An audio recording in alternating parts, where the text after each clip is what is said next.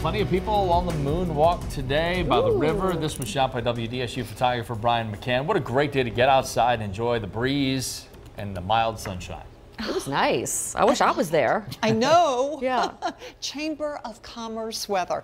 And wait, look, there are the sailboats. They're coming into harbor. I was trying to figure out what they are. Optimist. That's what my kids used to sail, and my daughter loved it as long as the wind wasn't blowing. I know. So if you've been sneezing, I have.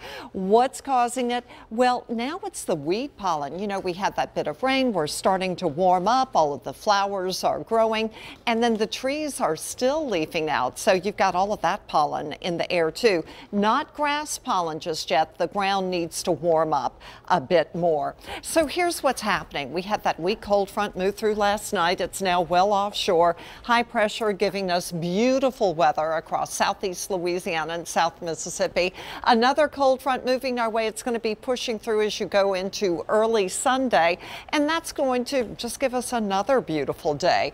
Out on the west coast, you can see this big upper level low that's going to begin to move on shore, cause an area of low pressure to develop, and that's going to be changing our weather, especially Wednesday and Thursday with strong southerly winds. But right now, it's gorgeous. It's going to stay beautiful all the way through the weekend. Now, in the morning, that potential that you could have a little bit of patchy fog. High temperatures tomorrow, low to the mid-70s. Then as you go into Sunday, another beautiful day. There's that weak cold front that just kind of gets into the area. Highs, low 70s. But Monday, the weather begins to change. We pick up more of a southerly flow.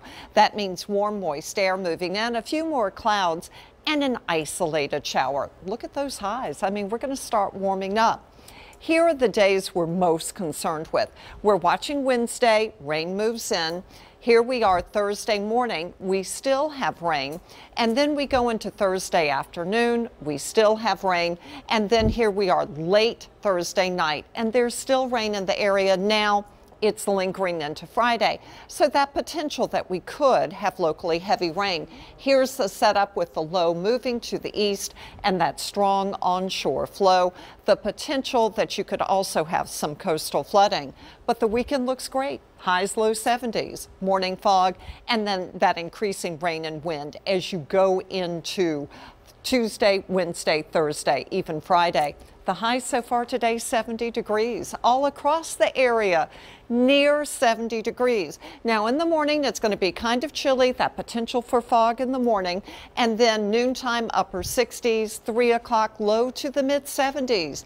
Ditto for your Sunday, Monday, that slight rain chance, and warmer upper 70s. Here we are looking at the week. Wind begins to increase Tuesday with a chance of rain, but it's Wednesday and Thursday into Friday that will have those higher rain chances with windy conditions.